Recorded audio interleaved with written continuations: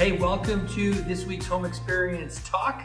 My name is Pastor Greg Freilich, and this is the Difference Church. We are a mobile church, and it's been an exciting couple of years as we've kind of built the foundation of followers of Jesus who are now participating with us as we go out into the world to represent Christ, right? The ambassadors of Christ. We meet in our homes every week, and we'll be meeting on Easter out at the beach on Honeymoon Island. I hope you'll join us there. Well, I know I offended some people last week. That wasn't my intention, and I think it's okay, right? I think there's times where I get offended by things that God shows me, and I want you to take a pause. I want you to go back, and I want to remind you why we talked about the things we talked about last week, because we got to keep the main thing the main thing. And oftentimes one of the enemy's tools, or the things he uses against us, is to distract us from the main purpose. And we're going to go all the way back to Matthew chapter 22, when Jesus says to the Pharisees, the most important thing is to love the Lord your God with all your heart, soul, mind, and strength, and to love your neighbor as yourself. Those are the things we should be focusing on. Our relationship with Christ first, and then our relationship with other people. And so some of these things that we get enamored with at times can distract us if we're not careful. If we're just looking for the God hit over and over, if we're looking for something else to replace our involvement in someone's life, then we got to look at it. But we can use those things as tools to walk with others, but we got to be involved in their life. So if you missed that, go watch that, go through the questions, do a little self-reflection, and make sure that you're staying true to what it means to be a follower of Jesus. Well, this week I am going to be talking about this word we call hate. And the title of this message is something along the lines of, stop trying to get the world to love you. I think that is a human condition that we have to fight against. Let's go back to our grade school days, when you're at the playground and they're picking teams for kickball or for some contest or something. No one wants to be the last one picked, right? We want to be accepted. And as you get a little older and into middle school, and then as you get into high school, you start wanting to be more accepted. We start wanting to hang around more of the popular kids. We want to do things that are considered cool. And so we'll compromise ourselves and we'll compromise our morals in order to fit in. Well, guess what, y'all? We do the same thing as Christians oftentimes. And I just want to go back to some things that Jesus said so that we can remind ourselves to stay pure in the mission and not get swayed because of the opinion of others. Here's a couple of scripture verses I want to start with. First of all, this is Jesus talking in John chapter 15, verses 18 and 19. He says this, "If the world hates you, keep in mind that it hated me first." Stop there for a second. Jesus is telling his followers, look, you're going to encounter this hatred, but just remember, they hated me first, and you think I'm pretty good, right? You know I'm the Messiah, so if it hates me, it's okay for them to hate you as well. I have a purpose. I have a plan. And then he goes on to say, if you belonged to the world, it would love you as its own. As it is, you do not belong to the world, but I have chosen you out of the world. That is why the world hates you. See, God has reserved you as his very own. He has chosen you as a special person to follow him and to be loved by him, to be one of his beloved children. Let's continue on. More words from Jesus. Matthew chapter 10, verse 22. You will be hated by everyone because of me, but the one who stands firm to the end will be saved. Going back to my friend Mac's message on persecution, and he said in that talk, man, today you can talk about spirituality and God and all that, but as soon as you mention the name of Jesus, that's where everything starts going, like hatred starts coming in. Why is that? because the enemy knows that Jesus is the one that conquered sin and death. The two things that he would hold over our heads has been conquered by Jesus. And so, of course, they're going to hate Jesus because he is now an enemy. I'm going to go to John 3:19. Jesus again. This is the verdict. Light has come into the world, but people loved darkness instead of light because their deeds were evil. Listen, obviously, if somebody's living opposed to God and God is trying to point out their faults, they're not going to want to hear it. They prefer darkness. You know, if you've never read the book of James, man, James does not play. He says it straight up, like hit you between the eyes. Listen to this in James chapter 4, verse 4. You adulterous people, don't you know that friendship with the world means enmity with God, against God? Therefore, anyone who chooses to be a friend of the world becomes an enemy of God. This is a principle that we have to understand in our own life that is going to just simply be true. It reminds me of a quote from A.W. Tozer. He's a famous author, and he said that to be right with God has often meant that you were going to be in trouble with men or with others, right? Following God is going to have its consequences. So if that's true, then what are we worried about? Why are we trying to win the world over? And that brings me to something called cancel culture. This is one of the tools. This is the way the enemy works. I'm trying to point these things out so you don't fall for these things. You don't lose your zeal for the Lord. You don't lose your power and authority in the kingdom of God, right? Bringing the kingdom of God here. Well, cancel culture. What is cancel culture? I'm sure you've all heard of it. There's actually a definition for it. This is what I wrote down. Cancel culture is a phenomenon in which those who are deemed to have acted or spoken in an unacceptable manner are ostracized, boycotted, or shunned.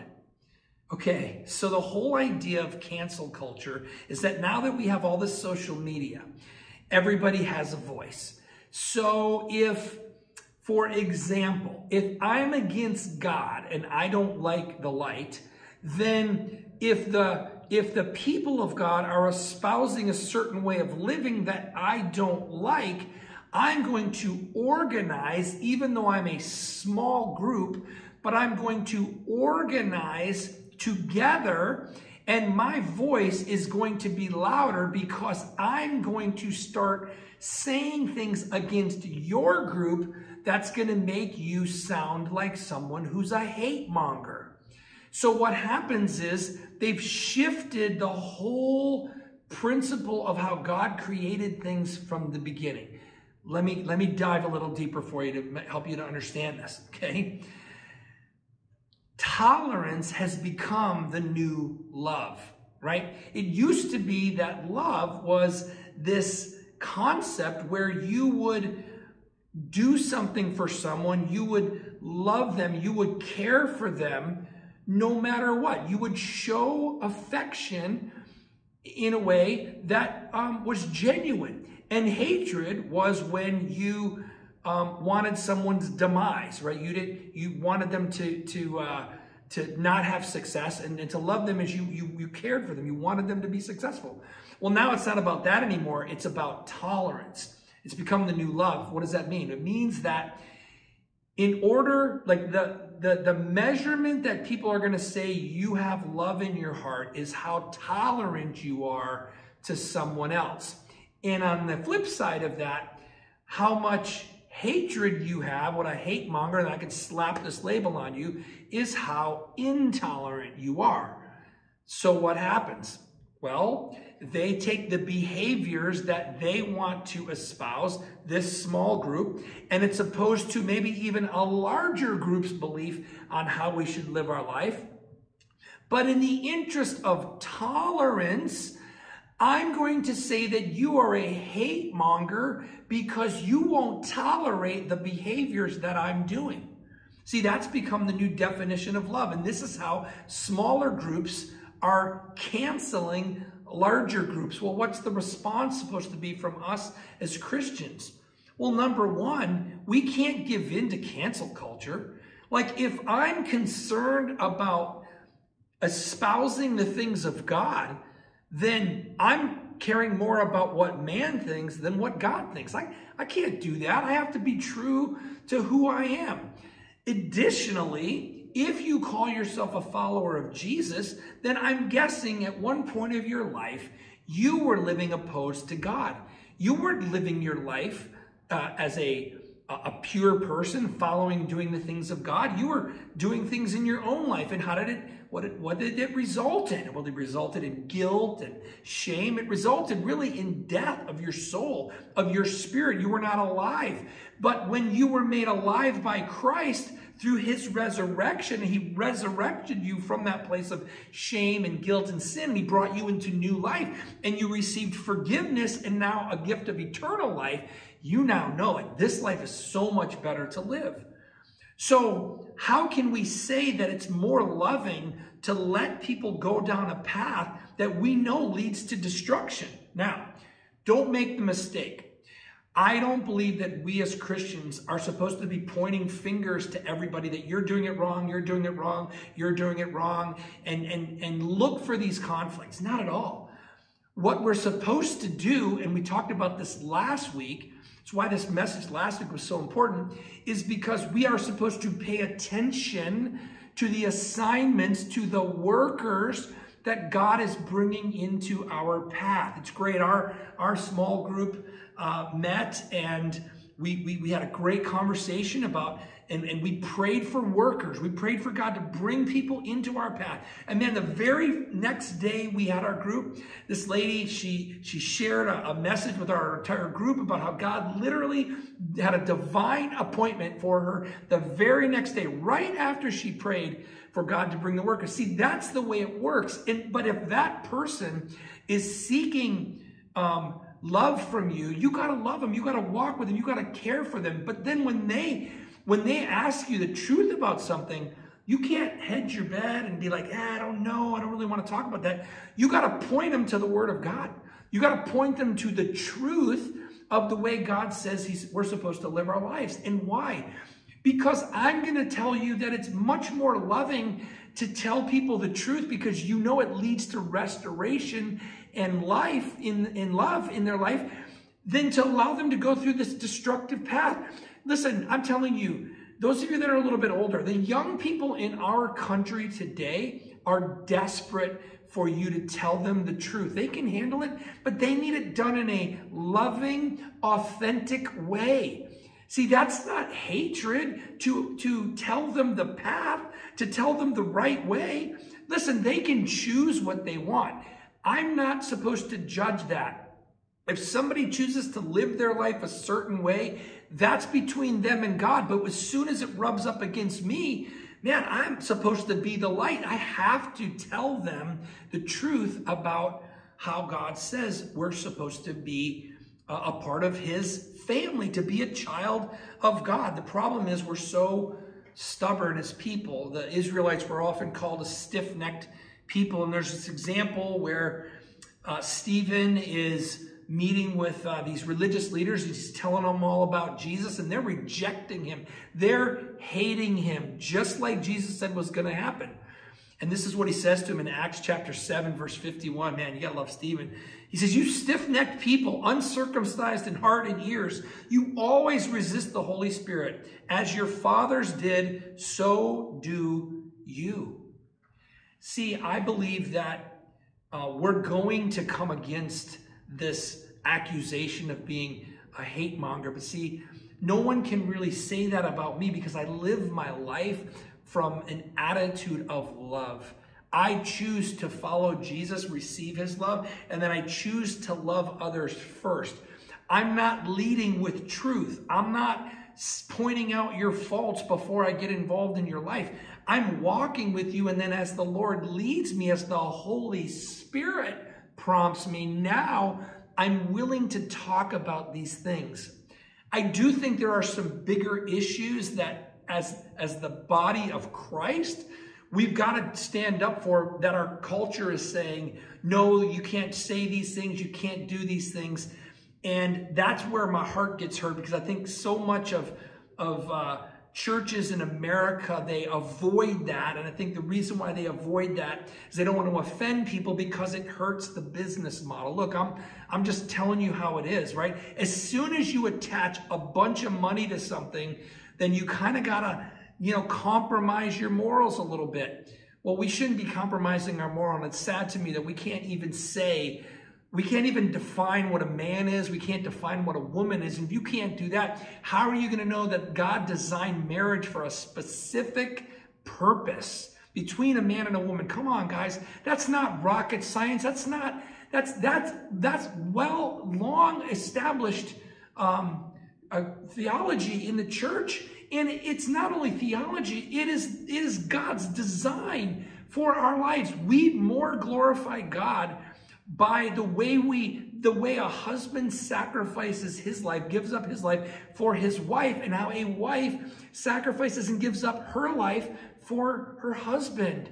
It is a beautiful picture, because God gave you one person that you had to make a choice to love unconditionally. You have to choose to do that, though, okay? But out of that choice, God then gives you children that you don't have to choose to love them. You automatically love them. It's a gift given by God above. We can't be afraid of those that would call us names or cancel us or blah, blah, blah, blah. We simply have to live our lives as authentic followers of Christ. This is why I don't think we have to try and win the world over, or we got to make Christianity look cool by watering things down. No. To me, Jesus stands on his own. I know that if you follow Jesus, it's going to result in a great life for you. Oh, you'll have your twists and turns. Everything's not perfect, but it will be the adventure of your life. And at the end of your life, you'll look back and go, man, I wouldn't trade it for anything. I wouldn't change a thing. And you're now living in this place of purity. You have the righteousness of Christ. And then one day to be reunited with your Father in heaven because of the work of Jesus, and to live with the Holy Spirit in your life, there's nothing better. Jesus tells a story about this Good Samaritan story where there was 3 people going by, a guy that was robbed and beaten, and he says there was a priest, so he's supposed to be a man of God, and he stays on the other side of the road and leaves the man to suffer and die. And then a Levite, this would be a guy that was like raised to understand the law of God, and he doesn't stop and help. But this Samaritan guy, remember, Samaritans were looked upon as like the lowest of the lows in society. He comes and he cares for this person, and he bandages him up, and he brings him to an inn, and he pays the bill for him. He says, man, make sure this person is nursed back to health. Well, Jesus tells us that story because so many times that we aren't willing to get involved in the difficult things because we're afraid. We're afraid of cancel culture. We're afraid of being called intolerant. We're afraid of what people might think about us. Listen, if you already know, because Jesus told you the world's going to hate you anyways, you might as well just, and Jesus said, look, I was first. They hated me, so if they hate you, it's got to be good, right? That's okay. They can hate me. I'm not going to hate them back, but I'm not going to compromise the way Jesus is telling me to live my life and the way I'm supposed to represent him.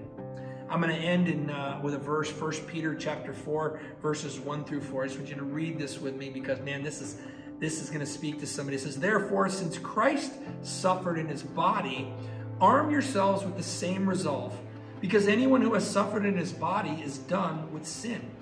Consequently, he does not live out his remaining time on earth for human passions, but for the will of God. For you have spent enough time in the past carrying out the same desires as the Gentiles, living in debauchery, lust, drunkenness, orgies, carousing, and detestable idolatry. Because of this, they consider it strange of you not to plunge with them into the same flood of reckless indiscretion, and they heap abuse on you. You guys, next week we're going to talk about what it means to be holy. It might not be next week, it might be in a week or two to come, but we're going to talk about what it means to be holy. This is what I'm talking about, that you are called by God to be set apart, and that the world is naturally going to hate you because you stand for the light. And you got to understand that there are people living in the darkness. And some of those people in the darkness, God is working on to bring them into the light, and you become the very agent of that work. That's why we prayed last week, to bring the workers. Don't stop that. God will use you, bring people into your path. You will have very close friendships, relationships that will be developed by people that were in a broken place. You loved them and you spoke truth to them, and then God brought them into restoration with Him. So when I close our time in prayer, just bow your head and just receive this into your own heart. Lord, it's hard to hear that we're going to be hated. None of us want to be hated, but ultimately the thing we want the most is to hear the words, "Well done, good and faithful servant." And those are the words that come from you, and that's the only thing that really matters. We're not going to be afraid of people that would threaten to hate us or threaten to cancel us or call us intolerant and that kind of thing. Lord, give us deep grace, deep mercy, deep care for others so that we can love them, we can walk with them, even as they're living opposed to you. But then God, do as only your Holy Spirit can do and convict their heart. Start to reveal truth to them that they can walk in the way of Jesus and find healing, restoration, freedom, love, joy, hope, all of those things.